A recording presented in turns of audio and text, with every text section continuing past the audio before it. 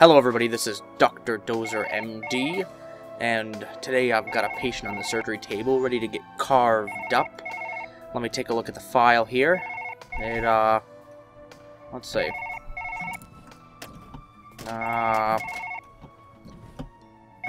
Phone, let me call back later. Alright, as you can tell here, I've forgotten my key. There we go. Okay, perfect. That's how I move my hands. Sometimes you forget about that. As you can see here, it's actually written, I'm sure. The patient was admitted with heavy chest pain and uncontrollable coughing and wheezing. Doctor's diagnosis: kidney transplant. Alright. The first step to any good surgery, students, is your pre-surgery beer.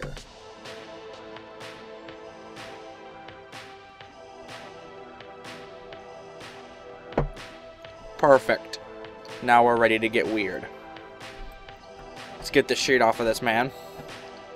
I see the problem already. This man has a whole bunch of worms inside of him. Well, those will need to come out. Let's see what I've got here for tools. Big saw. Let's give it a go. Hang on, let me just... Okay, you can sit there for a minute. Blanket, what are you doing here? This is surgery. You don't belong on this man's worms.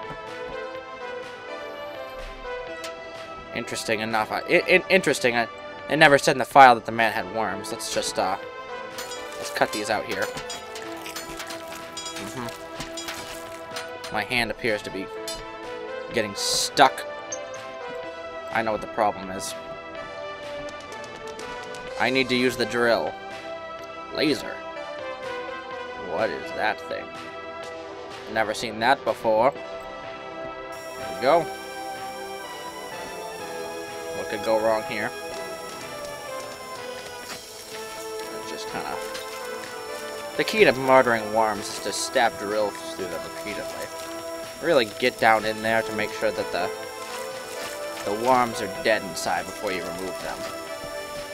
Now that we've done that, we can take the syringe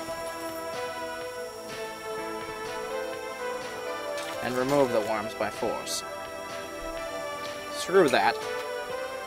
We're gonna do this the old-fashioned way. By yanking it and dropping your watch inside of the cavity. Looks like that heart's keeping perfect time. That's what we want. The second step to any good successful surgery is to take your orange burst. Get the fuck out of here! To take your orange burst.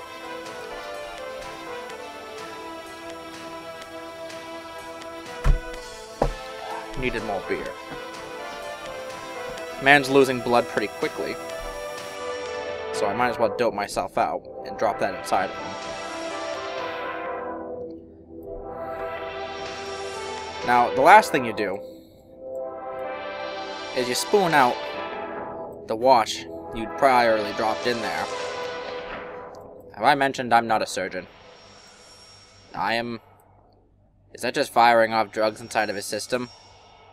That's cool. Have I mentioned that I have totally lost the needle inside of him?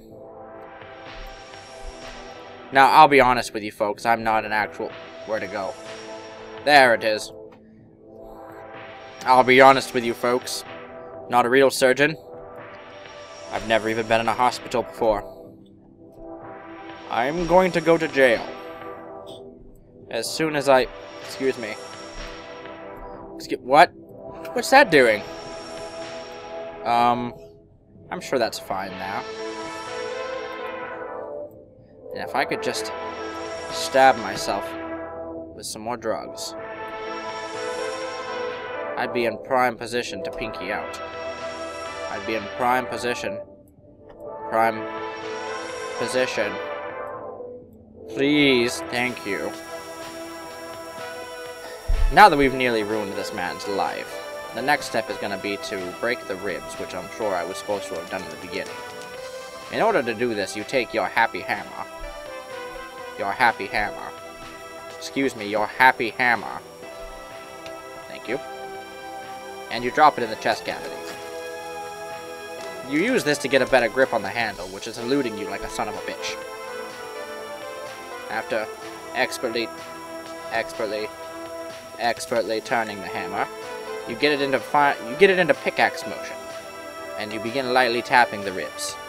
You do this to know that they are about to be taken out by force, and then you cause severe internal bleeding. You drop the hammer because you realize that was a dumb idea. You grab the saw again. You take this beaker.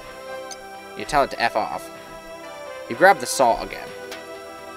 Students, keep this in mind. And you just saw the ribs apart. As well as half the man's torso. Now that the first rib is removed,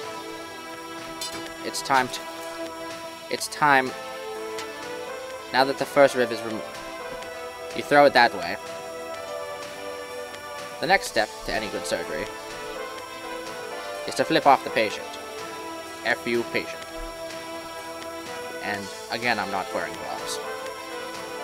Now, it's pretty clear that there's a lot of things inside of this man's chest cavity now. And as any good surgeon should do, sterilization is the key. So you dump ear cleaners next to the wound. Shit. The next step to any successful surgery is to grab this thing, drop it in the chest cavity, and then realize your mistake and throw it. Remember the hammer? We're going to try that again. We're going to try that again. No, we're not. I guess the hammer didn't want any of that. Next thing you do is knock over another beaker. And you grab the whirly spinny thing. The whirly spinny thing. The whirly spinny thing, thank you. This was the key to my first surgery that was totally also not malpractice.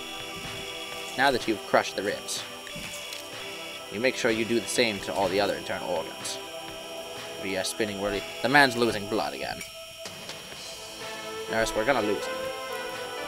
Can he do it? Yes, he can. Get out of there. Hey, look, my spoon. Can't grab it still.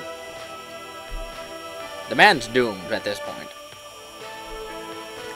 So as a final act of defiance against big medicine, I'm going to claw desperately and attempt to remove bones from his body. Excuse me. I'm going to cut my hand really badly, except that I'm apparently immortal. The last thing you do is you cause a big soupy mess by dropping that inside of him and walking away. What went wrong? The man died. It was going so well. Remember that time the man came in here and I murdered him? Me too.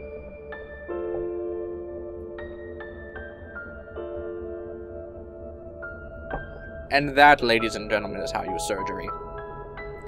Thank you so much for liking. I'm assuming you're going to like this. Thank you so much for subscribing. I'm positive you're going to subscribe as well. And if you don't, sad piano will play through... Let me try that again. Sad piano will play through the background of your life for the rest of your life. If you do subscribe to me, then we were best friends. Not friends, that slot's already been taken. I'm Dr. Dozer, MD. Out.